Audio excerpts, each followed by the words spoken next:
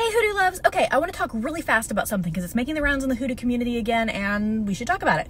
There is an idea, a wrong idea, that if you put magic that comes from your personal body or your life into a spell, then you are going to be tied to the results of that spell and unable to escape.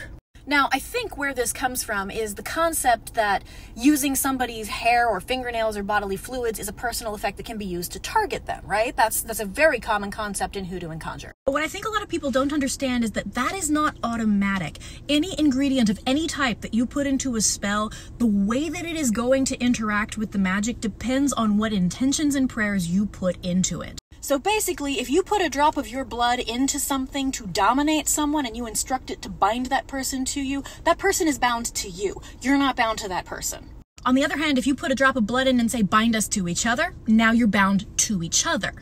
But that's the way it really works, so that's what I wanted to share. I know that it's a little crazy out there and people have a lot of different ideas, and I generally try not to contradict other people's traditions, but this one's actually kind of important because there are a lot of spells that are going to ask you to, like, use your urine, use your hair, use your fingernail clippings, use your bathwater. Like, those are super common in Hoodoo.